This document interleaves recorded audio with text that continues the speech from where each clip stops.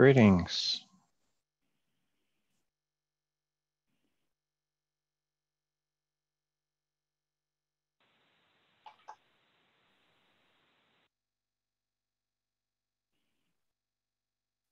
Hi, everyone. Hey, Tal.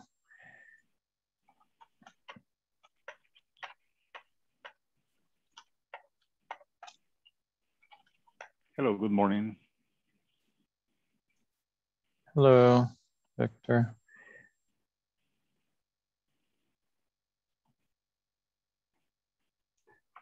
I've dropped a link to the meeting notes. If you can add your name, and if you have a topic you'd like to go over, add it to the meeting notes. Or if you're having trouble accessing the Zoom doc, you can either speak it or drop it in the Zoom chat.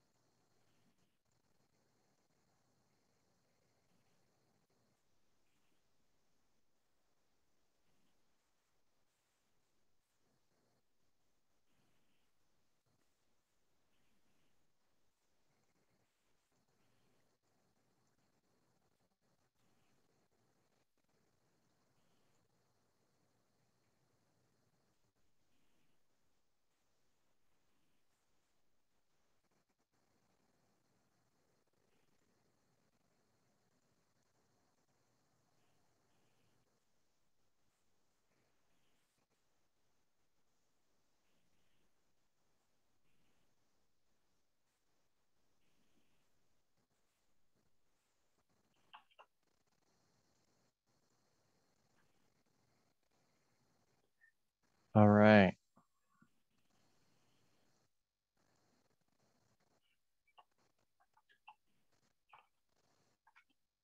We can get started.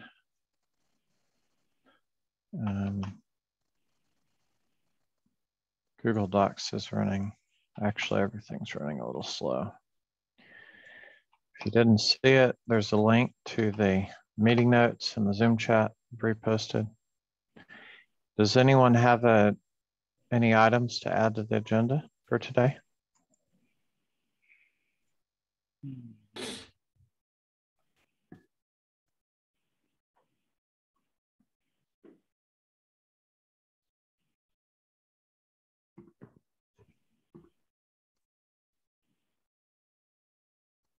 Are we going to review the last privilege white paper that we did last week? Are you referring to the tag security white paper? No, the Google Docs white paper. The less privilege. Principle of less privilege. Yeah, that one. All right. We can take a look at it. I think that maybe be a follow-up to. We still have some pull requests open. And I'm going to add a related paper from tag security, the Kubernetes CNCF tag security. Come on. Format, clear formatting. There we go. Link.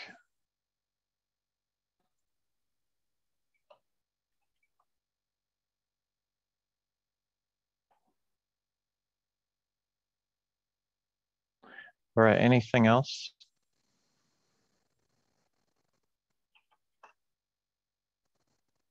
to add?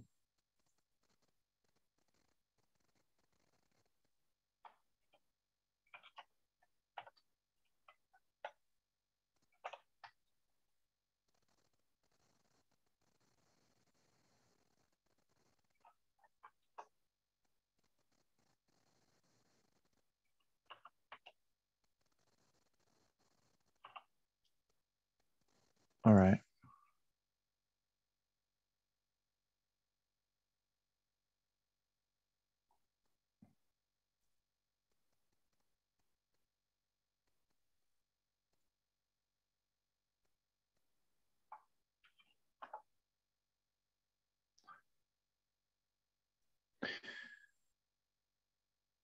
I'll bring that one up. So this is it's notes, and I guess the start of what could be some papers or use cases around the principle of least privilege and security in general. Probably would go into a lot of different practices and supplemental papers that we could go into. So that's linked there for those. If you don't have, you should have access to the working group. So this link is from the working group notes. And Ian went through this last week somewhat, and we've had a bit of some comments and stuff added. So this whole document here can be used as reference material. Anyone in the community that wants to go and use this.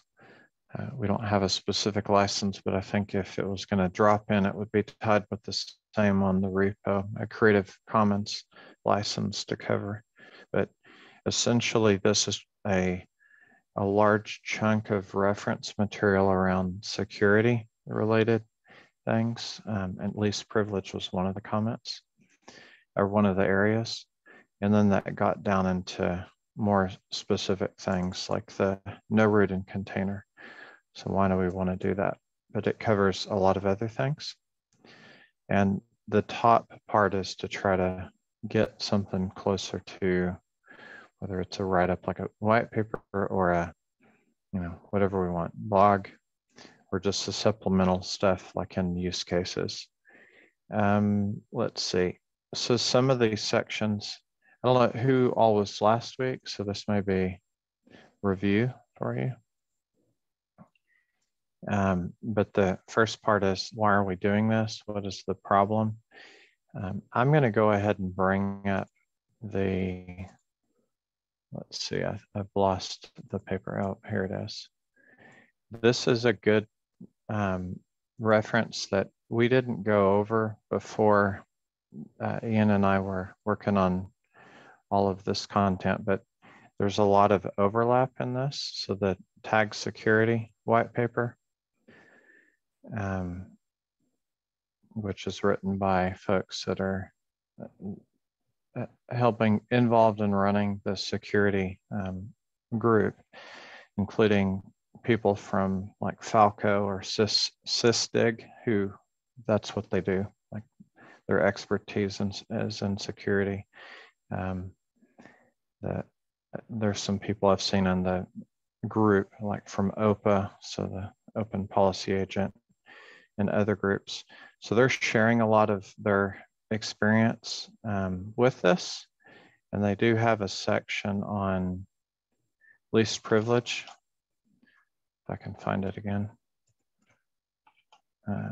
Let's see, least privilege. There we go. I think I've already linked this section.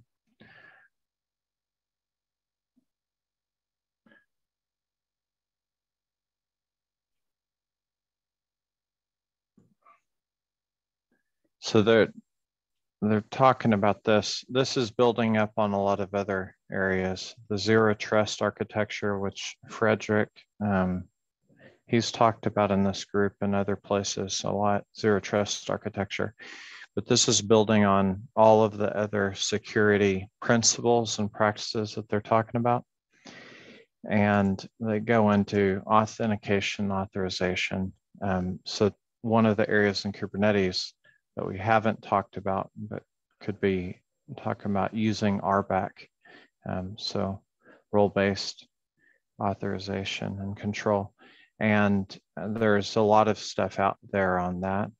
There's books about it. There's videos you can watch, but talking about using roles to limit access for both machines and as well as real people that are maybe manually interacting. So that's part of this. So the account layer down, they're going into that, but they're saying every stack, every layer of the stack, you should be doing it. Talk about rootless services and containers. So this was one of our focuses. Trying to stop access between containers and hosts and multiple containers and other things.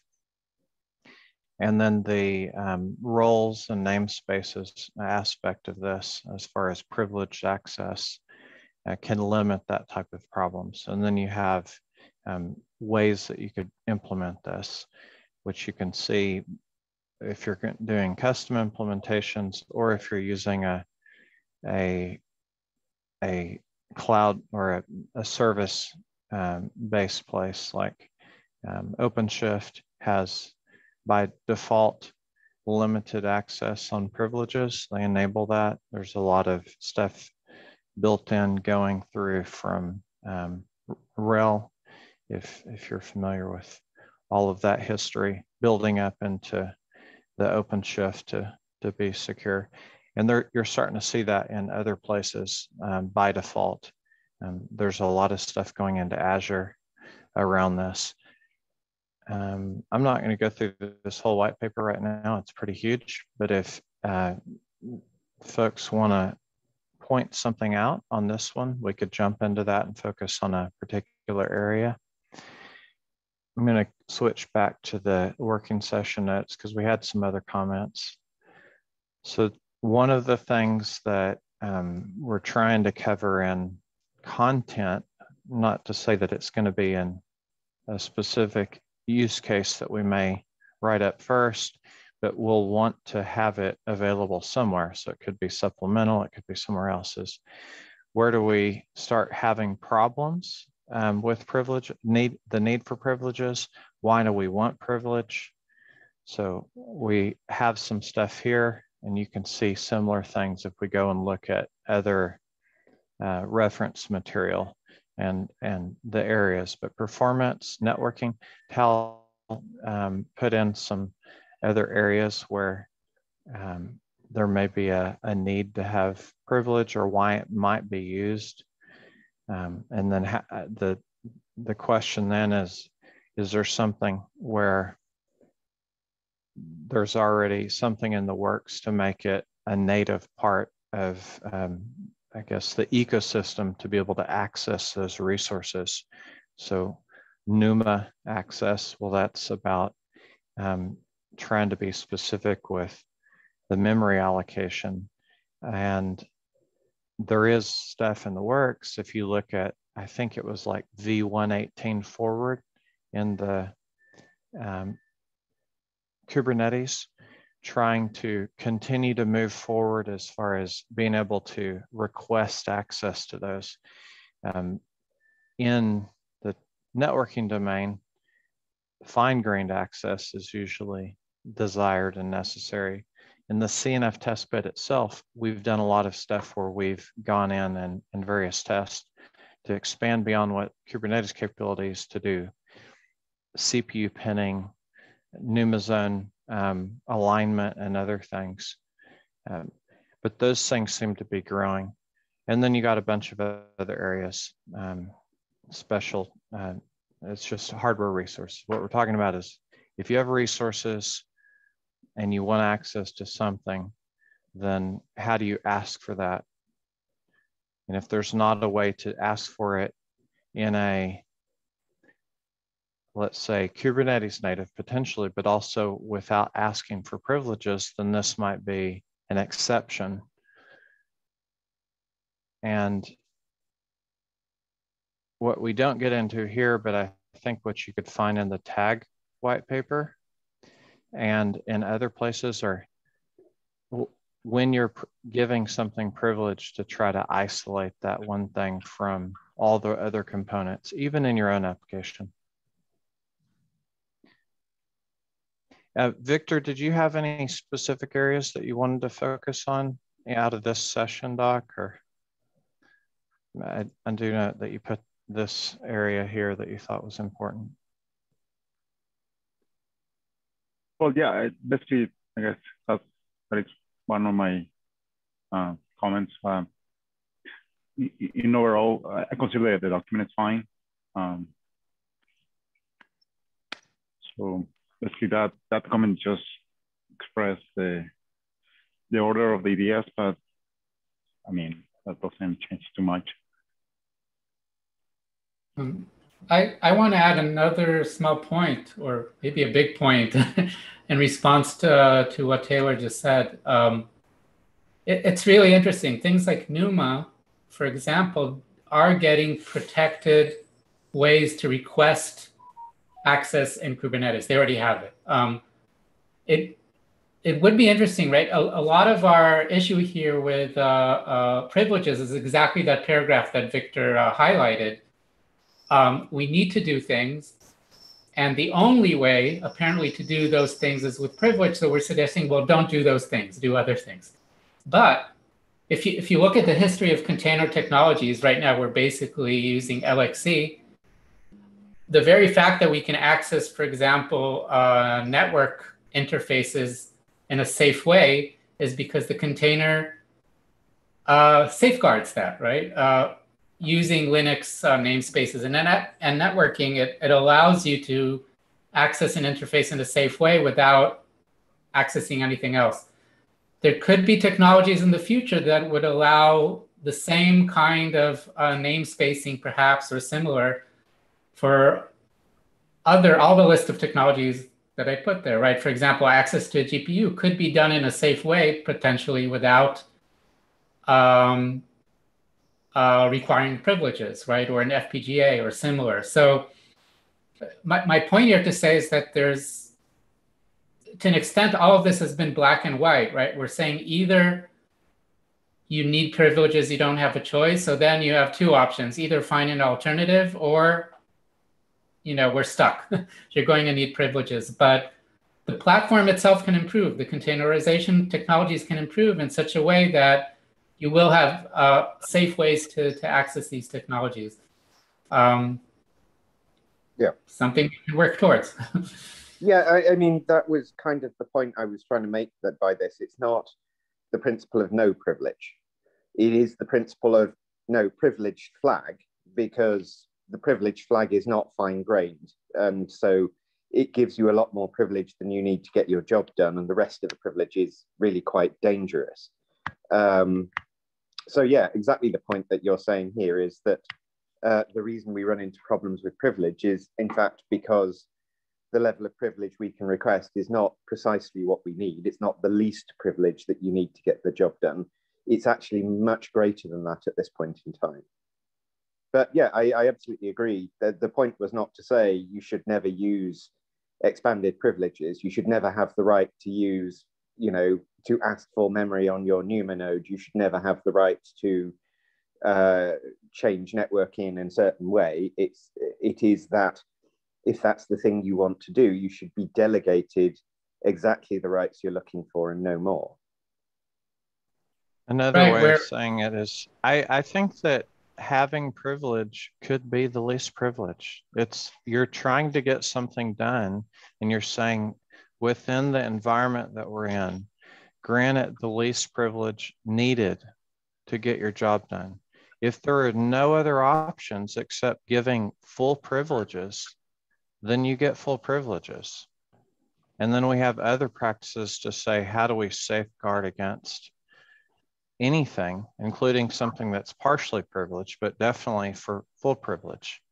But there's never anything that is, we're not, or to go with what Ian said, we are not explicitly saying you never can break a best practice. Anyone can always say that practice doesn't work for me. Our job is to try to help people see the practices that are communicated by the community as good practices to try to follow so that you can know. And then how do you use them? Exactly. I think we had an idea before that if you have to use privileges, then don't let the entire application use high privileges, only the part that needs, like the part that needs to create the raw socket or whatever.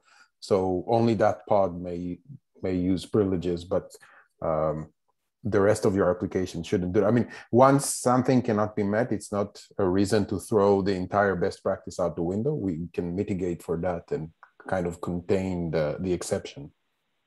Right, Rodney, you actually expressed a best practice, which is isolate privilege. That is the best practice. So one thing we should also call out as well, if we haven't already, is to also state what those privileges are, because it's one thing to say, oh, I have privileges. It's like, okay, we understand that your application is going to need some additional privileges.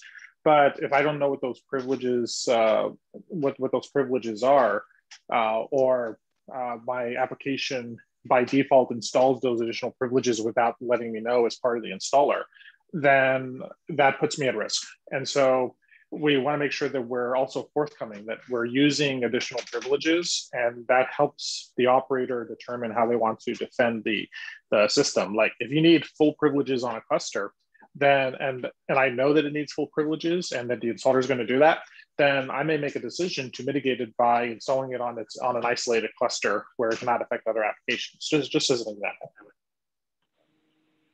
I think, Taylor, something to add to practices too, as another one, is the concept of like relinquishing privileges. I mean, we keep having these same like discussions, even though we keep calling out, it's not a zero-sum game, right? It's a scale. So the least amount of privilege to get what you need done could be that you have maximum privilege. I mean, you are root, right? Like it's a scale, and maybe we haven't like articulated that enough, you know, in like the intro paragraphs and stuff. But I mean, the best practice is you give the least amount of privilege you need to get the job done. That's, you know, different than isolating privileges. That's different than relinquishing privileges you don't need after you have it. So we probably need more best practices, but it's not a zero-sum game. I mean, if the only way you can get what you want done is through maximum privilege, that's where some of the other practices now that are being listed also help us, right? Like you have maximum privilege because that's what's required, but it's isolated to where you need it, right? I mean, it's typical like CISSP type stuff of like understanding like the domains where you're doing, you know, presenting from like horizontal attacks, insider threats, that kind of stuff. So, I mean, you know, this is just one practice and like basically like we could call it like a suite of security best practices. So then obviously we want to look at that white paper from the tag, but like we have to like, we always get into these like debates on like, well, I'm going to have this. Well, that's fine. That still meets, that's not even violating the least privilege practice. That is just saying that the least amount of privilege I need is maximum privilege. It's not like a zero-sum game in this regard.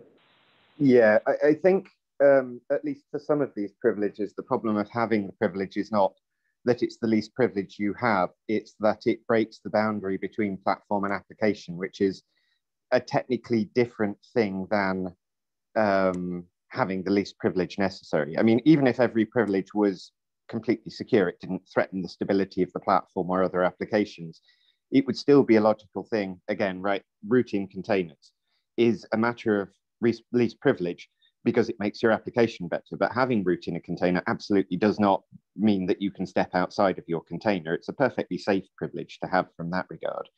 The problem with something like capsys admin, which is so necessary for a lot of the things that we'd want to do in networking, really the only option we've got for ourselves today, is that it can potentially lead to the platform becoming broken by an application, which I think it's fair to say in a cloud environment, platform should never be endangered by any application running on it.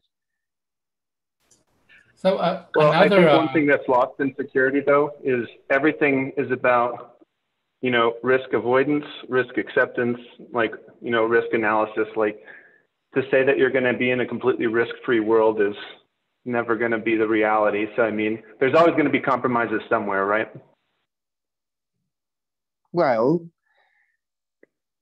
kinda. I mean, if you look at a standard Unix process, for instance, that isn't running as root, then 99% of standard using Unix processes not running as root can do their job. And even that even includes ones that use certain levels of privilege, because you use a separate process where you ask for precisely what you want, and it goes and asks for the kernel to do the thing that you're in need of doing. So there are examples of managing privileges, even when the privileges are not necessarily terribly fine-grained.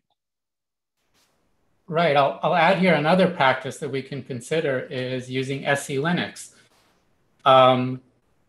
You could, I don't know exactly how to do this. SC Linux is pretty complex, but I wonder how it can support limiting specific containers, right? Because if you have a specific user, well, if you do have a privileged container running under Cryo Kubernetes, potentially you can use SC Linux on the host to make sure that you limit what it can do. So even though you requested privilege, you're still limited because of that user.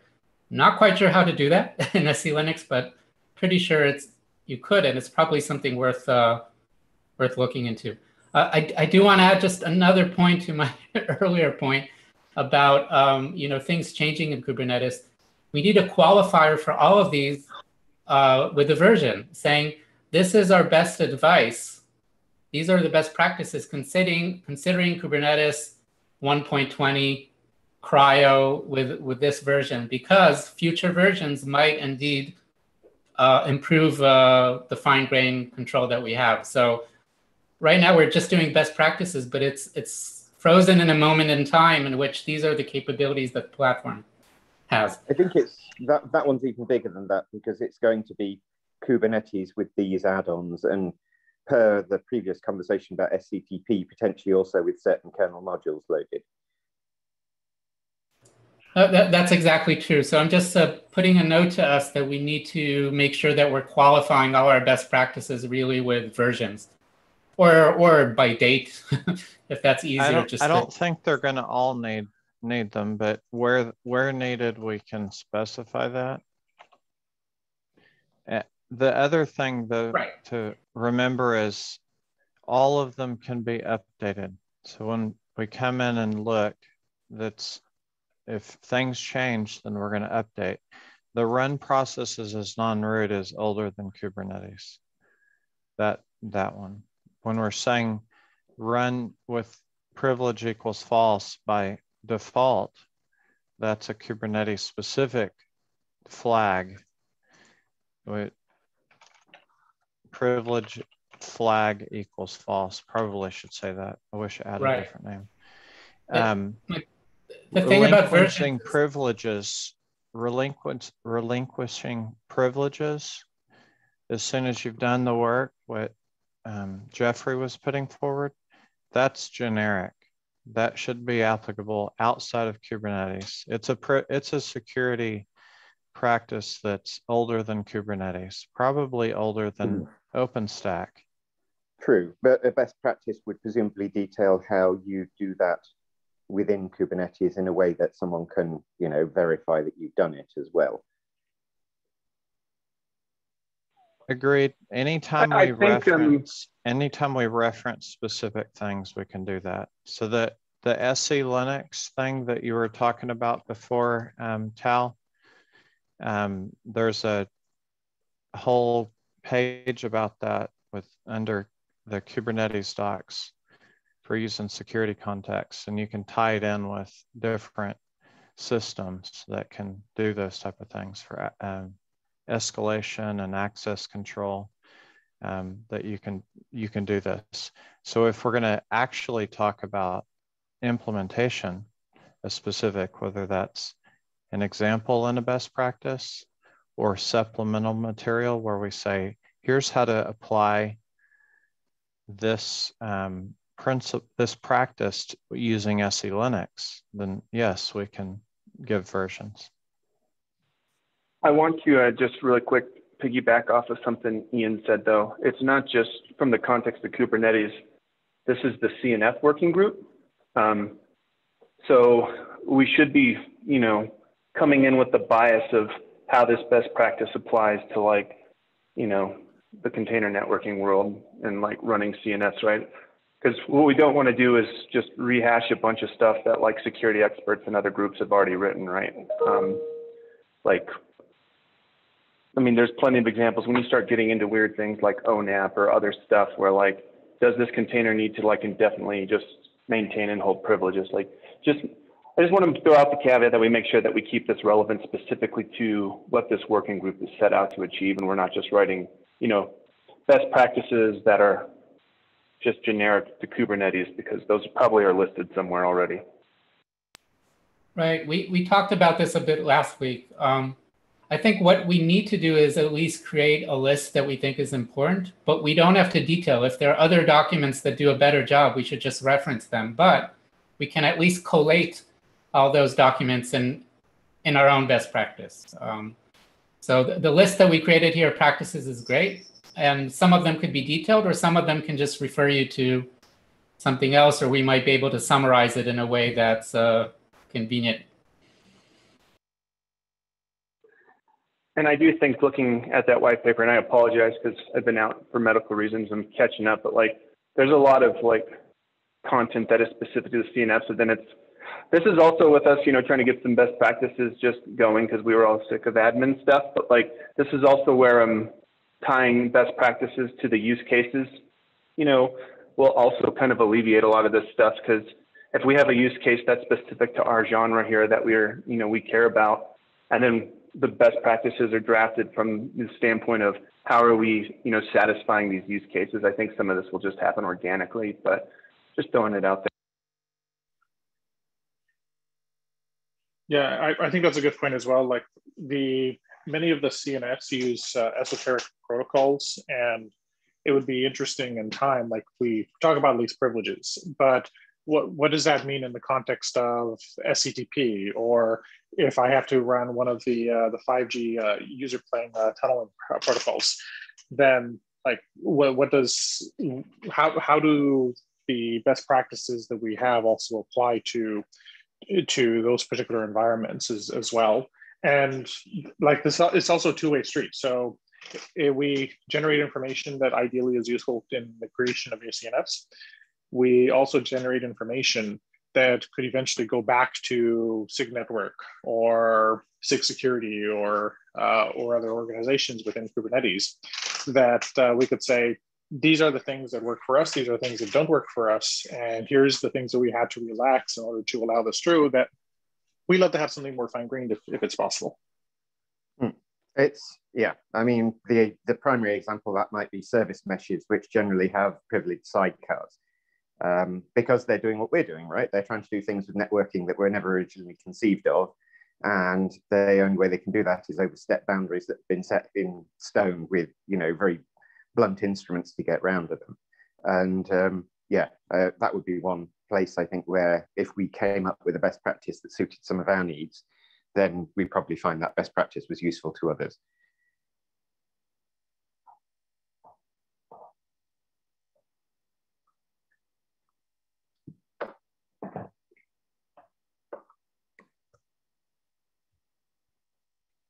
And there's a lot of other topics as well that we should also take a look at, like what are we doing in terms of placement, as an example, because some of the workloads are latency sensitive, and so how do we make sure that the CNFs are designed to make use of that placement, and what can they use in order to ensure that, or what are the limitations? Because there are some limitations in how that placement works. That one's interesting. I think there's a whole category of things here where the knobs we've been given, or that we're creating or recreating in some of the cases where we're basically borrowing OpenStack technologies, are largely knobs for this will make things run faster, not this will make things run fast enough. Latency kind of fits into that as well, because if we're talking network latency, then we can say, well, if you put these two things on the same host, it will run faster. But in actual fact, we don't want it to run faster. We want it to run fast enough, which is a guarantee, not a best effort thing. So how far we can take that in the future is an interesting question, but we have to bear in mind that, again, tweaking placement to put two things on the same host, which is the easy thing to do, is not actually what we want. It's just a step in the right direction, one step. Yeah, and also at what cost? I may place two workloads on the same host and I lose something else where there's contention there. Or one of the processes, like it's very common for data planes to burn a core. And so what does placement look like at that point? And so it's not just the what can you do, but also what are the limitations, so that when people are designing and architecting these systems up front, they're designing to not just what do we want to do, but what are those boundaries that we cannot get across.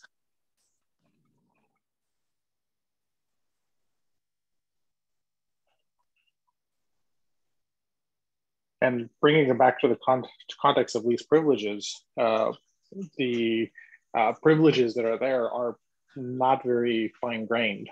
Like they're better than they used to be. And when you bring in things, so when we start bringing in things like the capabilities, like we're definitely going to give too many capabilities with some of the flags that are there.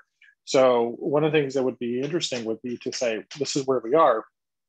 And if we want to do a deep dive into one of these topics, we could say, how do we apply something like eBPF through Falco or something else in order to further constrain this thing, so that you can work around the limitations of Kubernetes, and or to be more precise, the limitations of the Linux kernel itself, Kubernetes, of the features that Kubernetes itself makes use of. And so I think that there's some interesting things there that we could drive on a deep dive, but we need to start off with, like, this is the stick in the ground, this is the least privileges, which I think you've done a good job with here.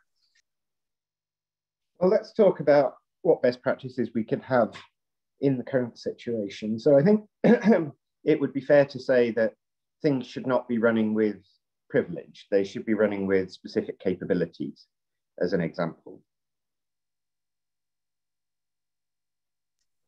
By privilege, you mean are you saying in the flag, the container flag, or running? Yeah, so we're not talking about privilege true. We're talking about never do that. Always list your specific capabilities that you're looking for. And then always constrain it to the minimum set you need to get your job done.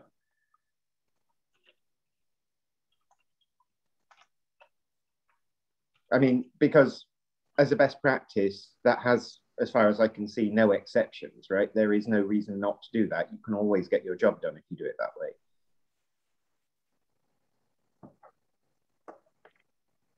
Yeah, and taking it back to what Tal mentioned as well about what are the additional things that you can add on? Like, is there, like, I install this particular CNF, I create a CNF, and it takes the least number of privileges, it's still insecure. Like, maybe it's using CapNet raw, and I can, if someone breaks into the system or into that specific service, then there's a whole set of things they can do there. So what can I do to further constrain? I may be able to do something on the SE Linux side, or maybe there's something I can do on the eBPF side, or the data plane that it connects to based upon the interface that it has access to.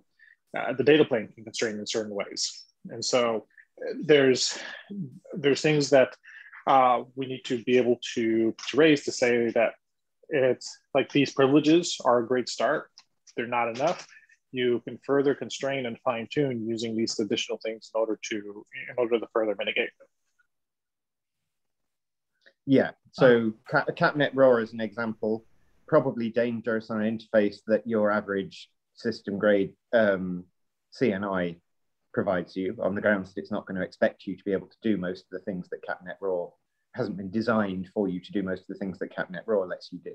On the other hand, probably perfectly healthy on an interface that you're getting from some secondary CNI through Maltus, but very, very difficult to narrow down when it is and it is not acceptable. So it's not just that it's clearly a good or a bad practice to use CapNet raw, it's that it's really not possible to express a best practice when CapNet raw is laid on the table the way it is today. Yeah, and it's default on for those that are unfamiliar. So by default, and the reason it's on is because in order to respond, not even make a ping outwards, but literally to respond to a ping, your container needs CAPNet raw. And so the default is to enable it.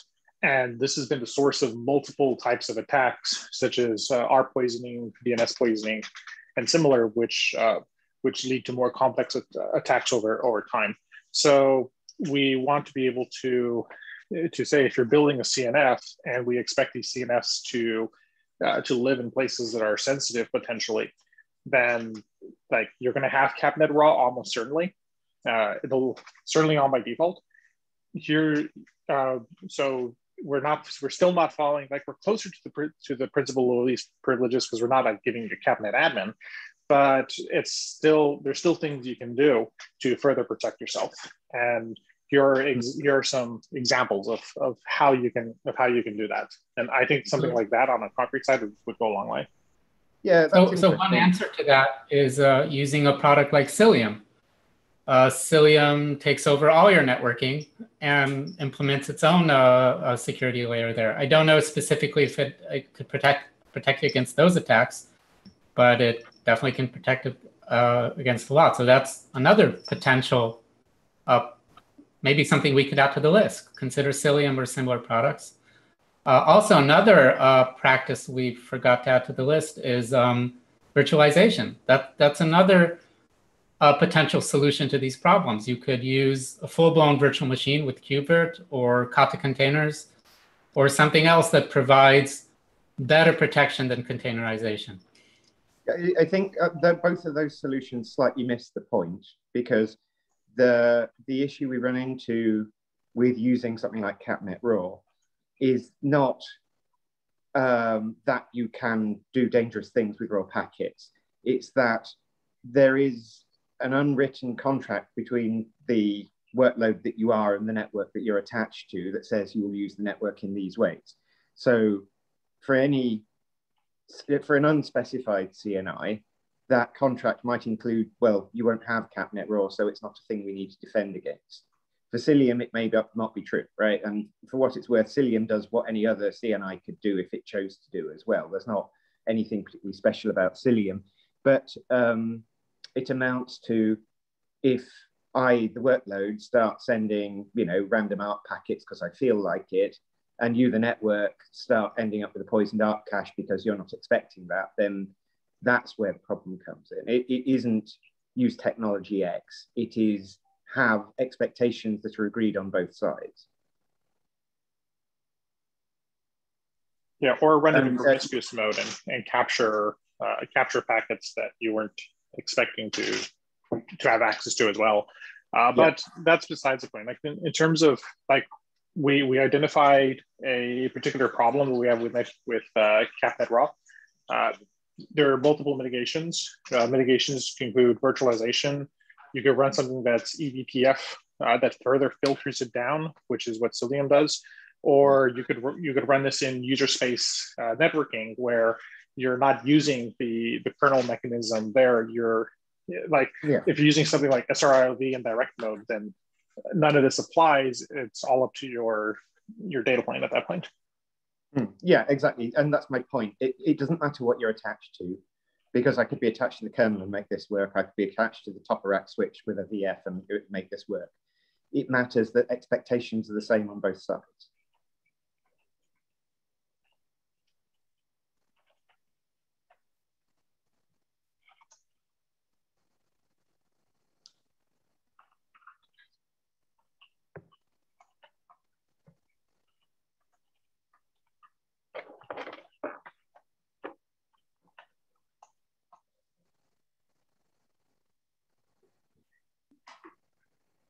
I think actually the problem comes down to, sorry, what were you saying, Taylor? I was just gonna point out that Cilium actually has CAPNet raw turned on for some of its tests that are doing ICMP and other things that like that.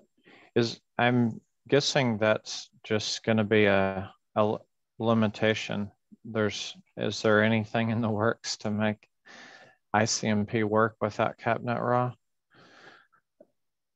Well, I'm a little weirded out why ICMP doesn't work with out CapNet raw because I can't send an ICMP packet, certainly. But you know, for instance, ICMP response will work just fine without it. You're really saying I can't call ping inside a container, I presume? Well, you couldn't respond to a ping. So if someone is pinging your container. That's happening in the net stack. The container doesn't have to act for that to happen.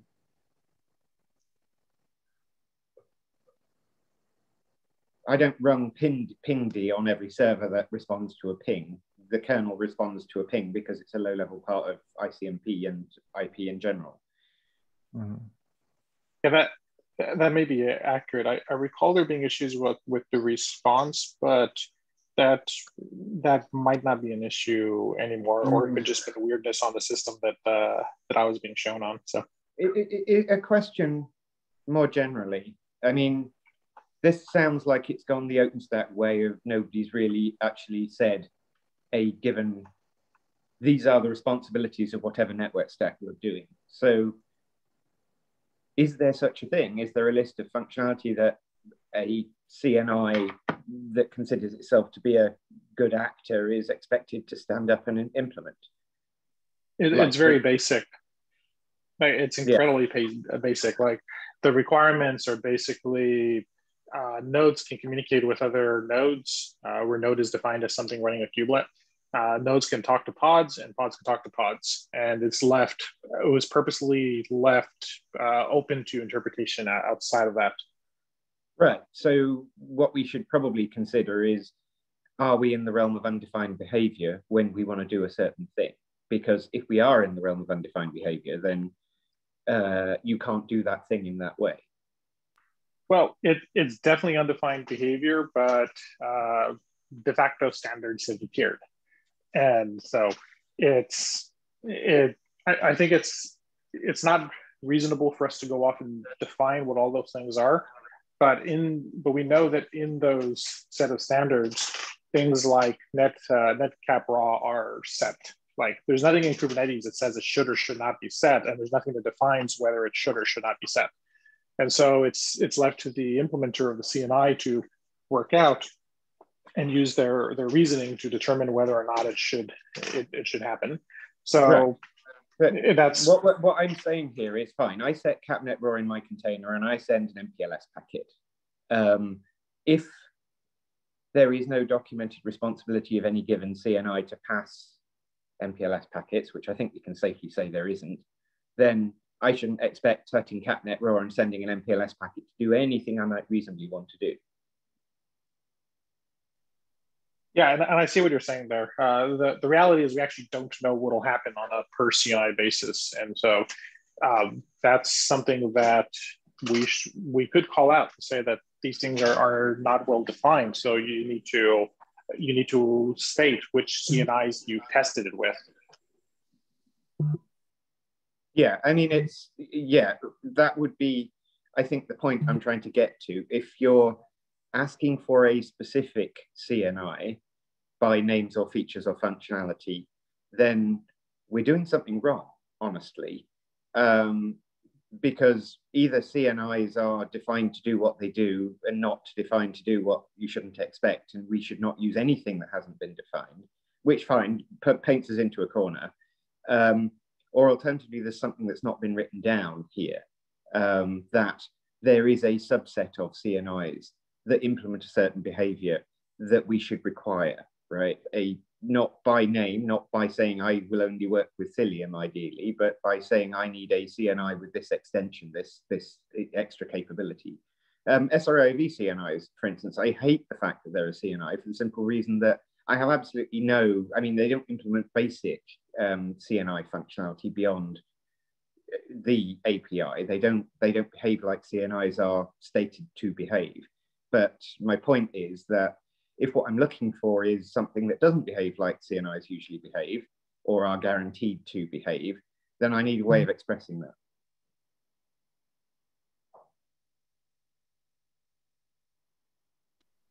Yeah, and the contract for CNI is very simple. The problem that we're going to run into, that we already have run into, is the same as in OpenStack. Like in OpenStack, the definition of what Neutron could or could not do was very specific and similar to how CNI is like we are IP based networking. In OpenStack, we ran into the problem where OpenStack basically said we're layer 2 slash layer 3 networking. It didn't. You need to be very careful about that. It defined absolutely nothing about how packets moved around. Well, but in the control plane, you still had to specify things like what MAC address it was being assigned and similar. It did not specify what the actual movement. But part of what people did was they said, well, we're not using MAC addresses for this particular thing, so we'll go ahead and reuse that field for something like MPLS. And eventually they added in a plugin system for it, but it definitely caused pain. And then they worked out, oh, we could actually don't even have to go through Neutron. We could actually just gain access to the RabbitMQ in the background and then completely bypass the APIs. So, which ended up causing a lot of issues around portability. Yeah, the point I was making was rather more basic than that, because it always looked like, from an addressing perspective, what you had was a bridge domain. Therefore, you might reasonably expect that things like broadcast would work and so on. But that was not the promise. In fact, the issue with the promise is it was different and it was in everybody's head. It was never actually written down. Sounds to me like the CNI, the promise is written down, and we should read it and then we should refer to it.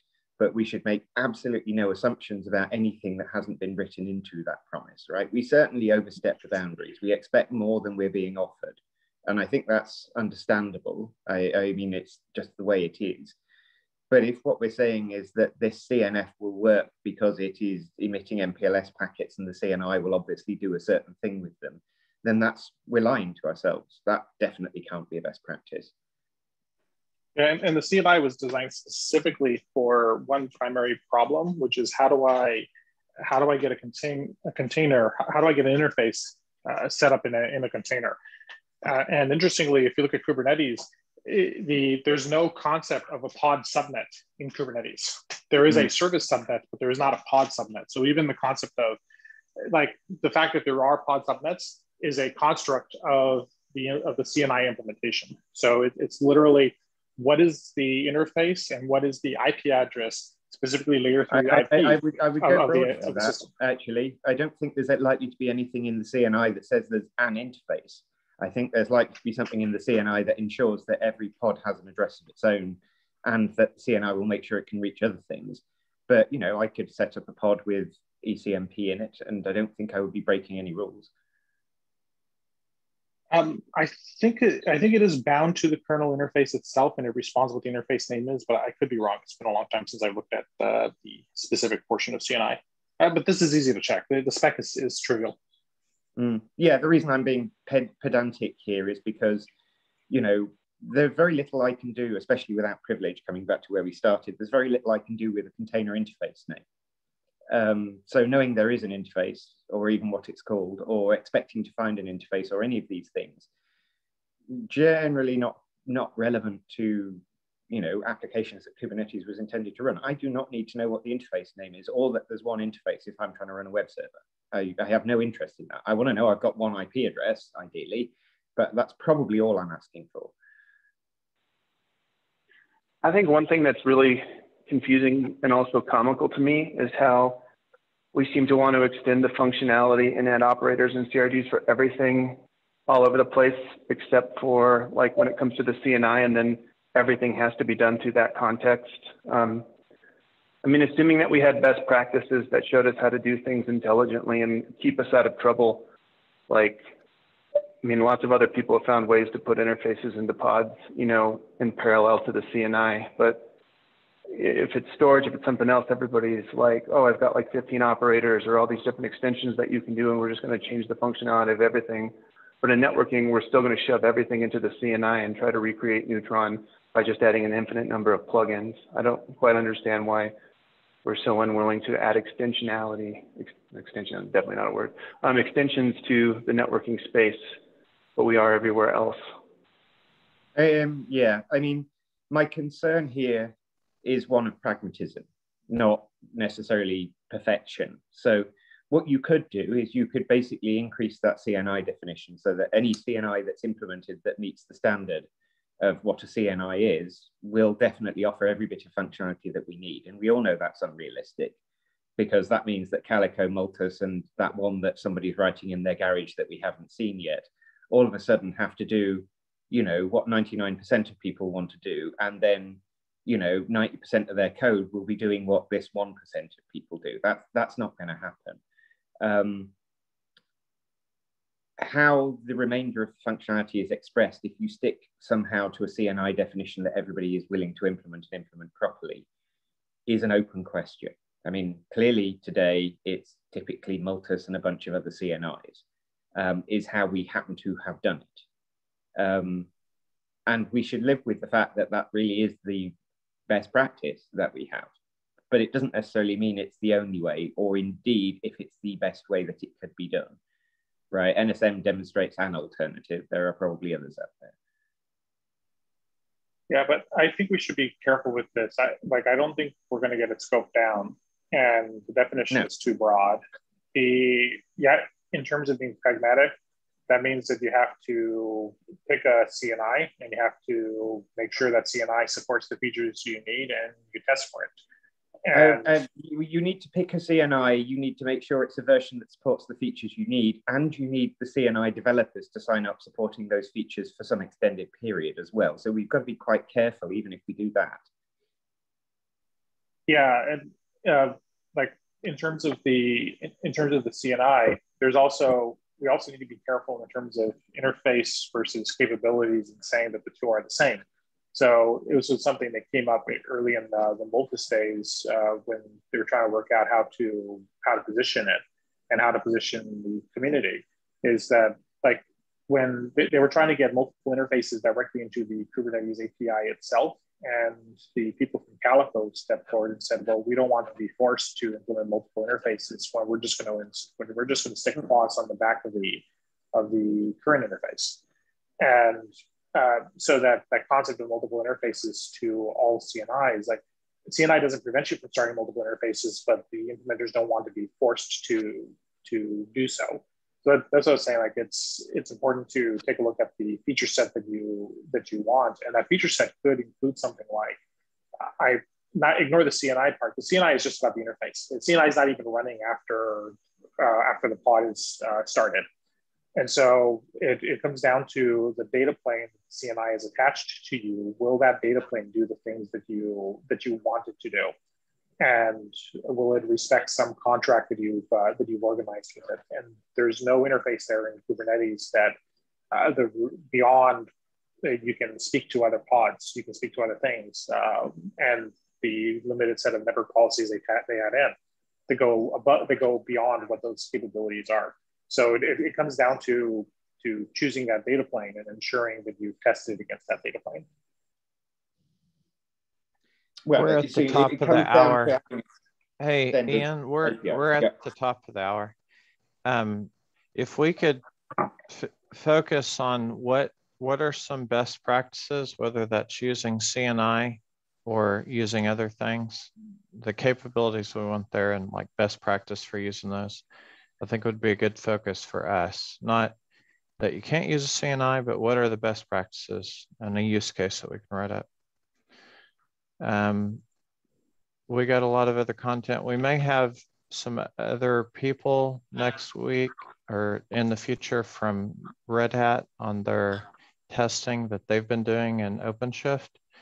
And if you have some other topics, then add them to the upcoming meeting notes. Thanks, everyone. See you next week.